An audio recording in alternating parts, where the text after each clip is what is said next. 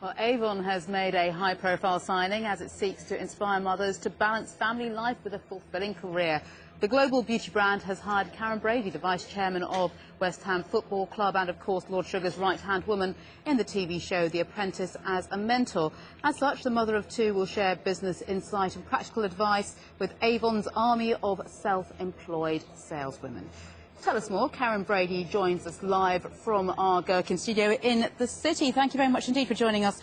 Karen, first of all, this of course is one of those never-ending problems for many working mums and indeed increasingly working dads as well. How do you juggle a career and a family? What sort of insights will you be sharing with Avon employees? Well, we all know how difficult it is. You know, we have demands on our time from our family, demands on our time from our work colleagues, and, you know, we're trying to be flexible, trying to earn an income, have some sort of financial independence and bring up a family. It's always different for different people how we do that juggling. I think if they always say, don't they, ask a busy woman how to get more things done, because we're pretty good at it. But that's one of the reasons why I wanted to work with Avon, because they do offer this opportunity that give women the flexibility to have that financial independence and earn some money whilst running a family. But Avon is still quite a rarity, isn't it? Because in the wider world of business, those kind of roles are still quite sparse. And is it a case that we need to see a change on the part of attitudes and employers?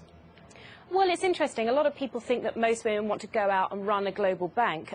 That's true for some women, but it's not true for all women. What some women want is they want to be able to stay at home with their family, they want to be able to have some financial independence and have some of their own income, whilst at the same time being able to go to work and have affordable, high-quality childcare.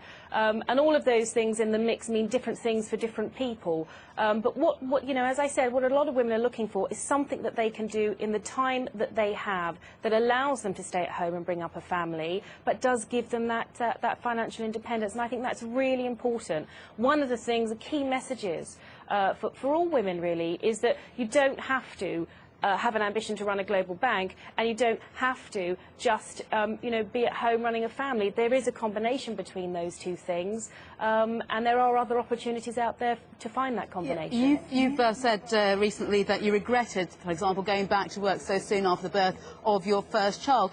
Where does that kind of pressure come from, and what have you learnt from that, if you don't mind me calling it, mistake? Well, no, I think I clearly said it was a mistake. I think one of the things when you're younger is you don't understand or you don't comprehend that a career lasts a lifetime. You work very hard to get where you are and you want to continue building on your career. And then I think as you get older, you begin to realise that actually taking time off, spending time with your family, finding that magical balance, that work-life balance. I mean, those were phrases 14 years ago when I was having my daughter. They didn't exist. Flexible working hours, work-life balance, juggling. You know, it was just you go to work or you stay home. And we are finding that employees are being far more open to flexible working hours, understanding that there are needs on business people both at home and at work, and that's a good thing. Now, Karen, I wanted to ask you as well a bit about your other job as Vice Chair of West Ham, but we're out of time now. We'll have to leave that till next time. Karen Brady, many thanks indeed for joining us from the city.